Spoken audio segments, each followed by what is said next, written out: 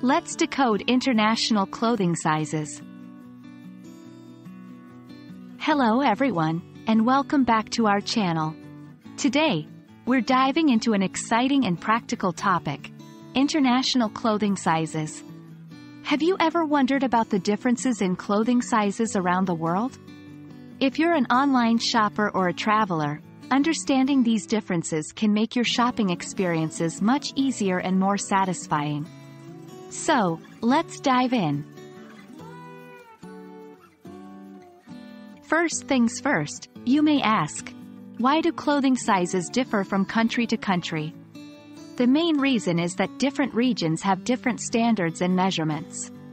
A size 8 in the US isn't the same as a size 8 in the UK or a size 38 in France.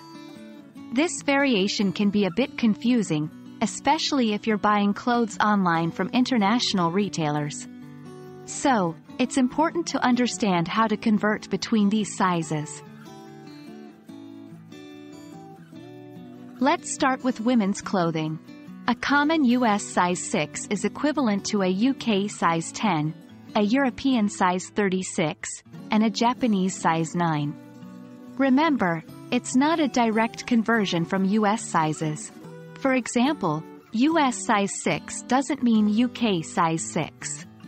So, you should always check the size charts provided by the retailer. You'll often find these charts in the product details or customer service section of a website. Now let's talk about men's clothing sizes. In general, US and UK men's sizes are quite similar, just off by one digit. For example, a US men's size 36 is roughly a UK size 36 as well.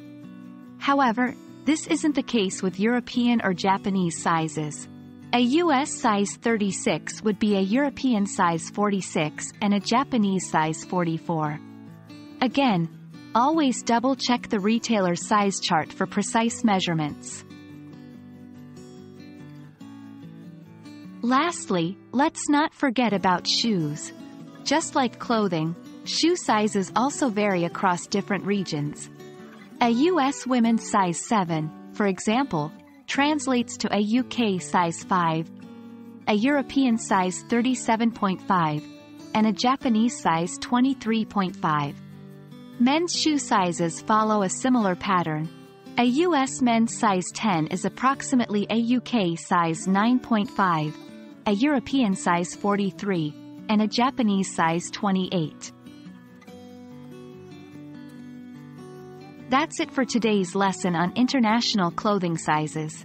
We hope you found this information helpful and that it will make your future shopping experiences more enjoyable. Remember, when in doubt, always check the size chart. Until next time, happy shopping, and keep practicing your English. Note: the sizes mentioned above are approximations and can vary between brands and even specific clothing items.